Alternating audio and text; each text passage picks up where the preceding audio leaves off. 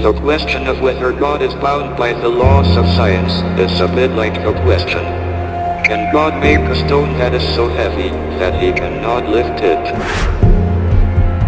I don't think it is very useful to speculate on what God might or might not be able to do. Rather, we should examine what he actually does with the universe we live in.